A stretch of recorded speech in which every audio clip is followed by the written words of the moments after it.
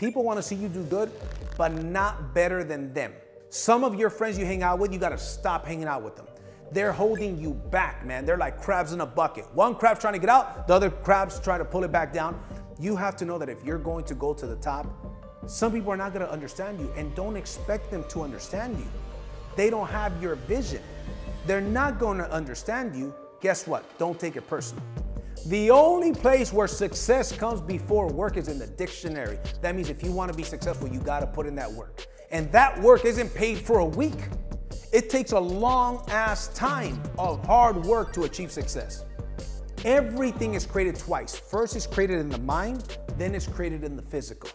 You have to first believe that it's possible. Take the actions, then you'll have the thing. It's called be, do, have.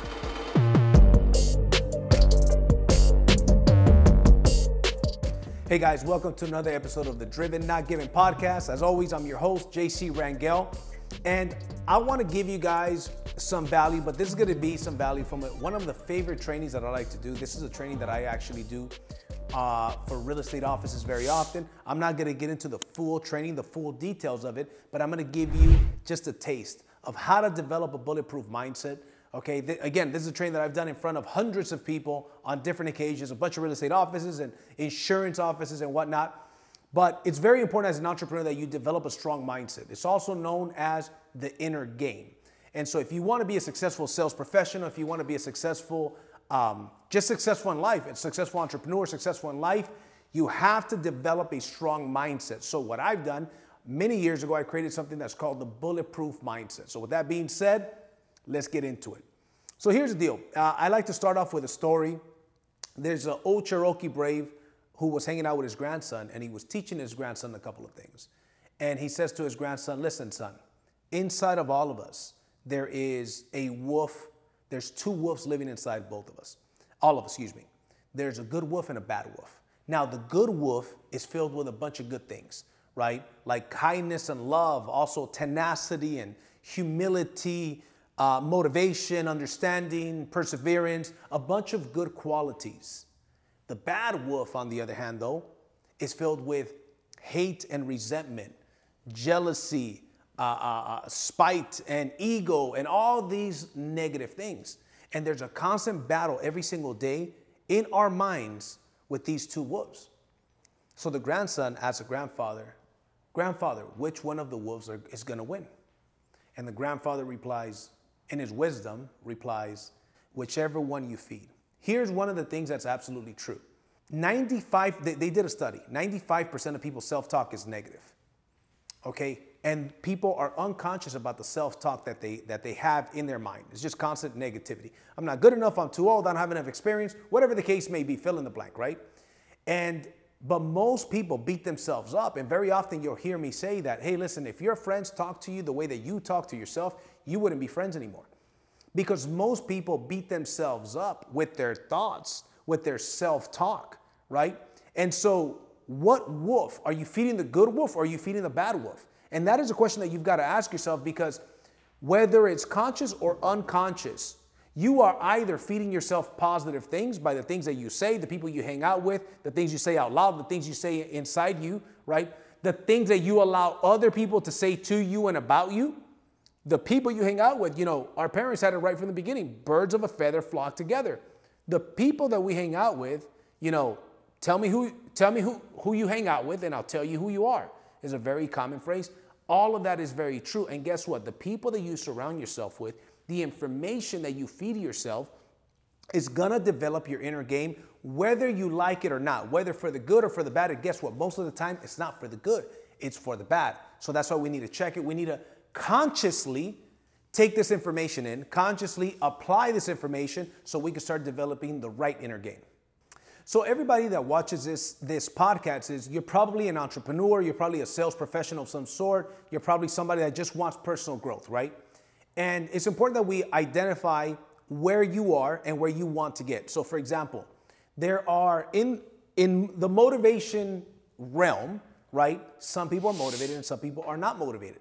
So there was a study that was done about the motivation levels of people and how many people are really motivated. What percentage of people are really motivated? What percentage are not? And they found that roughly 27% of people are just not motivated.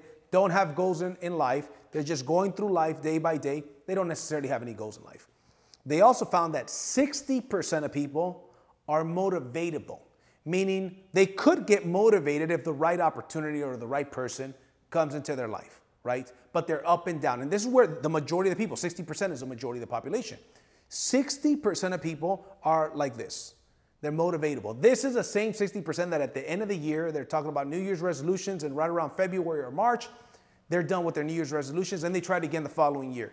This is the roller coaster crowd, right? Then you've got the 10%ers. 10% of people are self-motivated, right? These people are self-motivated. They're going to go to the gym. They're going to work hard. Whatever their goals are, they don't need somebody else to show up and motivate them. They're self-motivated. And then you've got 3%ers. The 3%ers are the motivators. They're the motivators. These are the people that not only are they motivated, but they inspire others. They go above and beyond. These are the people that achieve the highest levels of success in whatever they choose to do. This is only 3% of people, okay? So here's the deal. The question is, you need to ask yourself, hey, where am I? Am I a 27%er? Well, let me give you some news. If you're watching this video, you're probably not a 27%er. 27%ers don't watch these type of videos. And if you are a 27%er, you happen to stumble across this information, you probably didn't get this far into the video. So congratulations. If you've seen this far, you're definitely, more than likely, I would say, not a 27%er. And listen, before I even move forward, have you liked this video? Have you commented? Put pause on this video, like it and comment it, and share with 15 people, guys, okay? That's the price for this video, because I'm going to give you guys some value. There's a lot of value in this episode. Make sure you guys like it and comment it and share it, okay? Then you've got the 60% bracket. More than likely, because of the percentages, you're probably a 60%er. This is a person that has a potential to do great. They are open-minded. They're motivatable. But here's a problem. Most people in life are temporarily motivated. You might watch this video. You might start your own business or get started with some kind of new career, whether that's network marketing, insurance, real estate, and be motivated for that time. Then face a little bit of rejection, face some setbacks, face maybe some family members that don't approve of what you're doing, and then you lose that motivation. I would encourage you not to be that person. So identify where you are. Or are you a 10%er? Are you that self-motivated person? If you are a 60%er, here's what you need to ask yourself. How do I get to the 10% bracket? If you are in the 10% bracket, how do I get to the 3% bracket? Okay? So in my business, we talk about this all the time. I say, listen, how many of you guys, because we are in a sales organization business, and we also teach people how to build the sales organization. It isn't just about sales. It's about building people. It's about building sales teams, building offices, etc. So I asked my team, I said, how many of you guys would like to have some 10%ers in your group? Everybody raise their hands. How many of you guys would like to have some 3%ers in your group? They raise their hands, naturally, right? I said, you cannot attract 10%ers if you're not a 10%er. You certainly can't attract a 3%er if you're not a 3%er. Now, is it possible to attract 10%ers if you're not a 10%er or 3% if you're not a 3%er? It is possible. How likely is it? Very unlikely. So it's possible. I don't want to leave it to chance. If you want the best chance of success, don't leave it to chance. So you've got to level up. So how do we go from the 60% bracket to the 10% bracket? It's easy. What information are you feeding yourself? Who are you hanging out with? Remember, you've got to stop hanging out with some people. Some people that are your friends, they need to become your acquaintances. Some people that are your acquaintances, they need to become your friends, because maybe they're acquaintances that are motivated. Maybe they're acquaintances that are hungry. Maybe they're acquaintances that add value to your life. So guess what? You need to take them from acquaintances to friends, to spend more time with them. And some of your friends, guess what? If you got some deadbeat friends that don't have any goals in life, here's one thing you're going to find. I talk about this often, the crabs in a bucket. Some of your friends, if you go on this journey from going from a 60% bracket to the 10% bracket, some of your friends are going to say, hey, man, I don't know, man, you've changed. You've changed. You're not the same person. You don't have time to hang out with us anymore. You don't go watch the game with us anymore. You're always working. You work weekends. Who the hell works weekends? All these things are things that I heard in the beginning, okay? And guess what? When they say to you, man, you know what? You've changed. Here's what you should say. Damn right I changed. I didn't work this hard to stay the same. You are supposed to change. And as you change and other people don't, you start to have less in common. You need to know ahead of time that as you move forward, you're going to grow apart from some people. It's just how it is. You're going to lose some friends. Some of those friends and acquaintances are actually going to be family members. Some of them are going to be maybe good buddies since you were growing up, since you guys were kids, since you guys were in high school or younger. Guess what? I'm telling you that if you go on this journey to become a 10%er, to become a 3%er, you're probably, more than likely, going to lose some friends. But guess what you'll do? You'll gain some new friends. You'll gain some new friends. Because what happens if right now you're able to do whatever it is that you do right now, but then you start to hang out with some other people, you start to make more money, you start to have more time freedom, you start to travel more often. Can your old friends do those things with you? No, they can't. So guess what? You grew apart. You grew, they didn't grow. You can't even do the same things. They're still talking about maybe, for example, I had some friends, they were still talking about partying on the weekends. Like, bro, you're in your 30s, bro. You're in your mid-30s, late 30s. What are you talking about getting drunk on the weekend? Going to the bar, catching the game and drinking a bunch of beer. That's cool. Listen, there's nothing wrong with that in itself. It's just not what I choose to do. I now have a family. I'm talking about taking my whole family on a vacation, right? We're going to get on an airplane and go somewhere, have a vacation. These are things that they can't do. But guess what? My new friends, they could do those things. So you need to be okay with that. So you got to go from the 60% bracket to the 10% bracket, but you're not going to go to the next bracket of 10% if you got the 60%ers holding you back. If you're still listening to 60% stuff, if you're still watching 60%er shows, what are you watching? What is the information that you're feeding yourself? What kind of actions are you taking? So you've got to hang out with these people, go to the 10% bracket, and eventually to the 3% bracket. So let me give you a couple of attributes in detail of the 3%ers and the 10%ers. The 3%ers are bigger than their goals.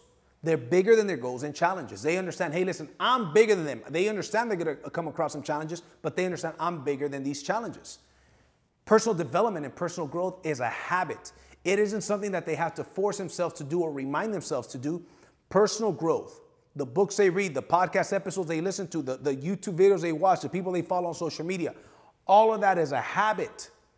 It's about the comfort zone.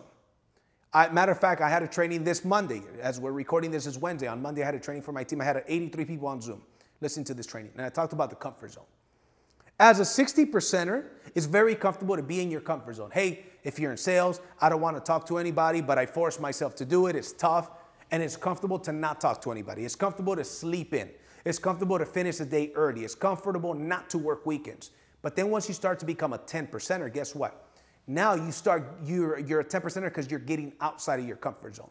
Now all of a sudden, no, I know that it's more comfortable to stay home, but I'm going to go out there and hit the field. I'm going to go out there and prospect. I'm going to work weekends.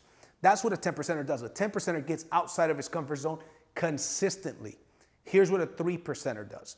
A 3%er lives outside of his comfort zone. A 3%er now, what used to be comfortable then, a 3%er is now uncomfortable in what used to be their comfort zone. That now becomes their uncomfort zone. Now, working hard, working weekends, making more phone calls, getting in earlier, leaving later, finishing later, doing more, guess what? That is their new comfort zone. So that's some of the attributes of a 3%er. Now let's get into some of the attributes of a 10%er.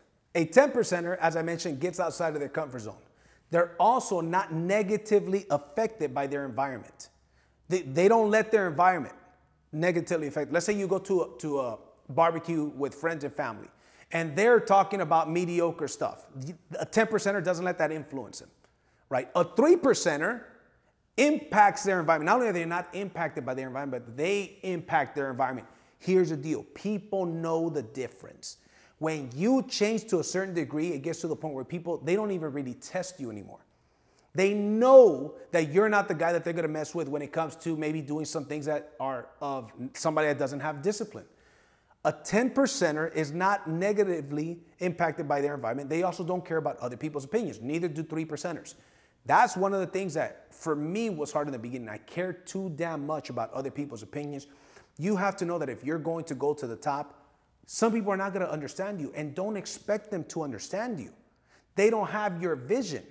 They're not going to understand you. Guess what? Don't take it personal. And here's the deal. The bottom line is that there's three kinds of people. There's a person that says, hey, listen, I'm going to make things happen. There's the other person that simply watches things happen. And the third person wonders, what the hell just happened?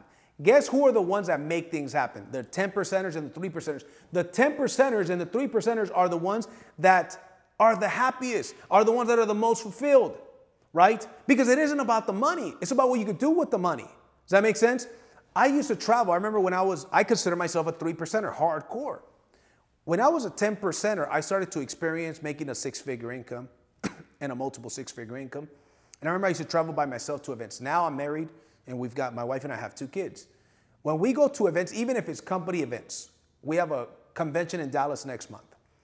I'm not flying out there by myself. I'm flying out there with my wife, my 2 kids, and my mom. We're staying there for almost a week, getting an Airbnb.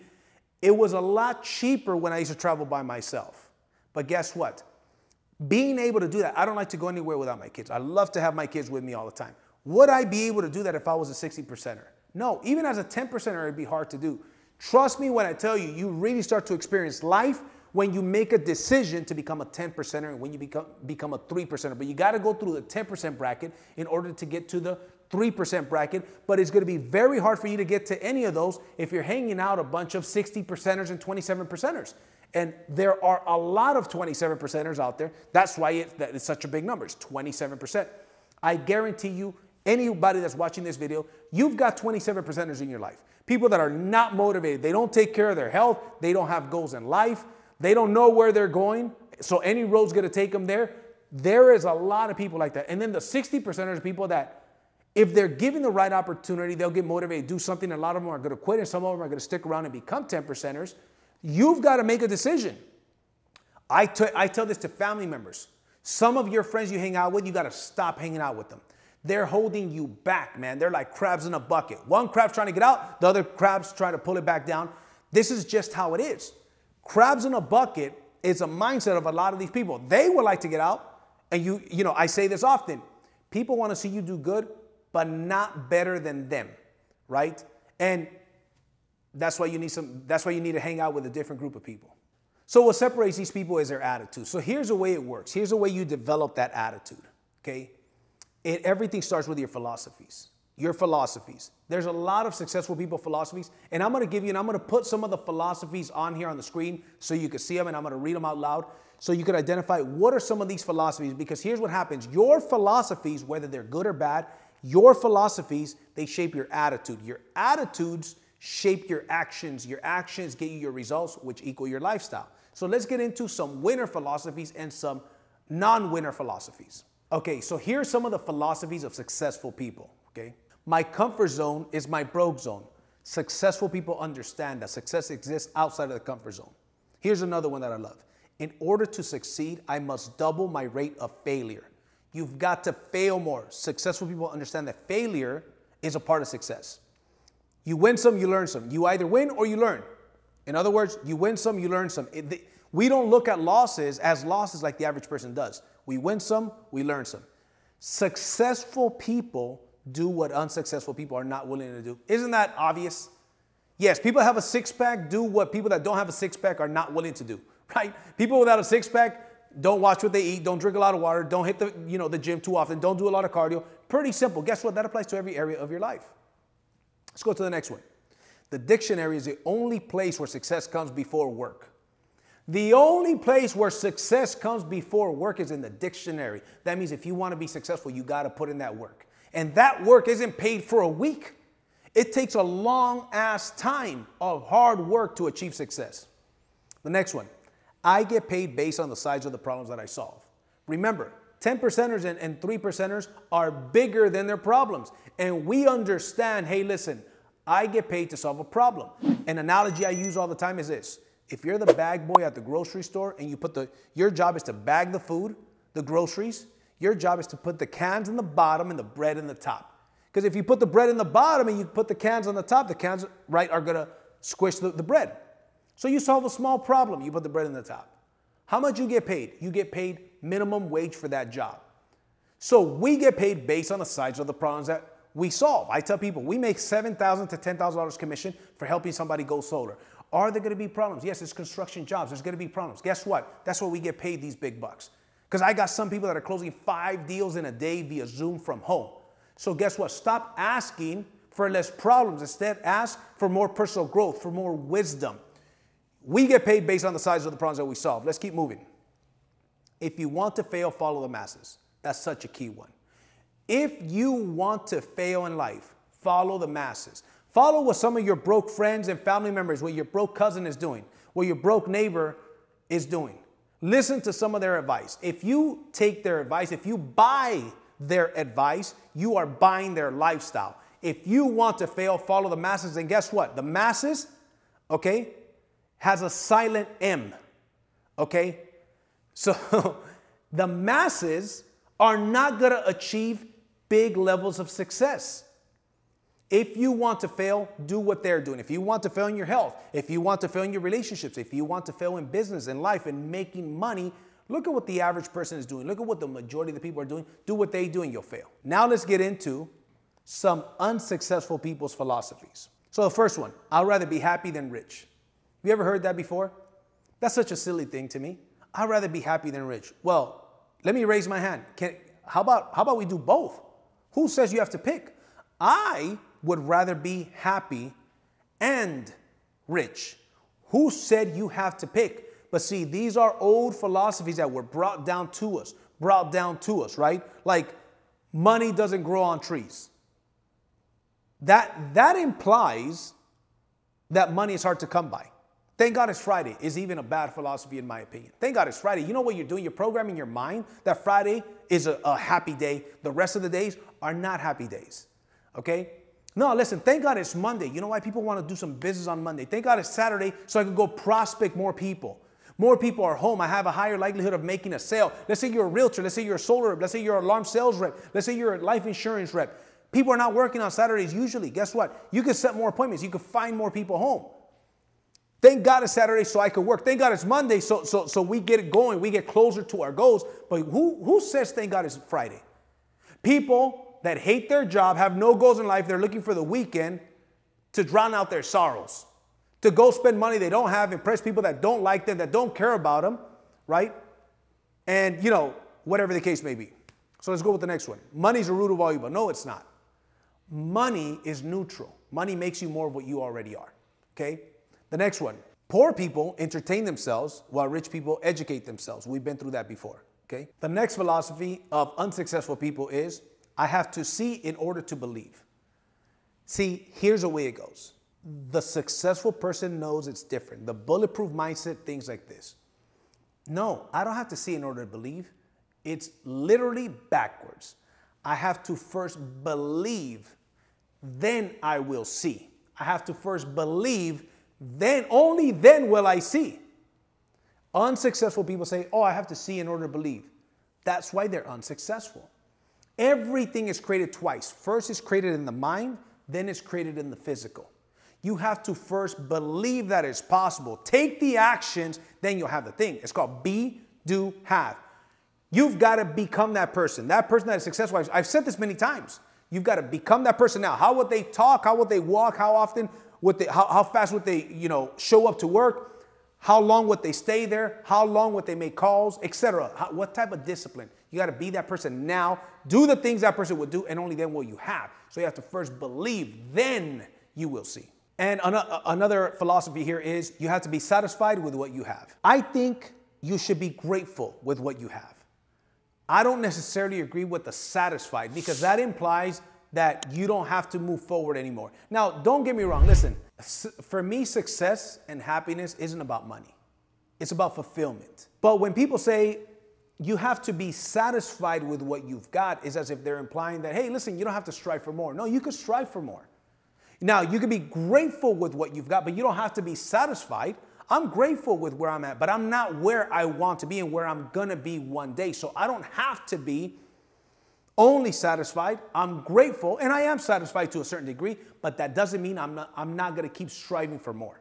So now look at this slide here, right? I want you to ask yourself if you think this is a coincidence, because I found this very interesting when I saw this for the first time. You've got the alphabet, A through Z. A equals 1, Z equals 26. There's 26 letters in the alphabet. So look at the word knowledge, and we're going to add up every single one of the letters, right? So the word knowledge, the K equals 11, the N equals 14, and so on and so forth. If you add up all of the numbers of the word knowledge, it equals 96. Okay, knowledge is important. So let's see out of 100 how many show up. Now, if we take the word hard work and we add them up the same way, it equals 98. They both fall short of 100. But if we take the word attitude, attitude equals 100. Now, is that a coincidence or what? To me, I found that very interesting. Whether it's a coincidence or not, now I don't think it's a coincidence. I think there's a reason why that's the case. And I do strongly believe that your attitude will determine your altitude. And your attitude is even more important than the knowledge, is even more important than the hard work. Because somebody could be a hardworking person with a bad attitude. They're not going to be successful. They're not going to work that hard. I don't care how much knowledge you have. If you don't have the right attitude of a winner, you're not, that knowledge isn't going to serve you well, right? So anyways, I want to leave you guys with that. I hope you guys enjoyed this episode. Like I said, I want to give you guys a little bit of the Bulletproof Mindset training. Okay, this is just a fraction of what I train in this particular training, but we wanted to do a short episode here. So again, if you guys like this video, make sure you like it, comment it, and share it with at least 15 people. And I'll see you guys at the top and from the top. Take care.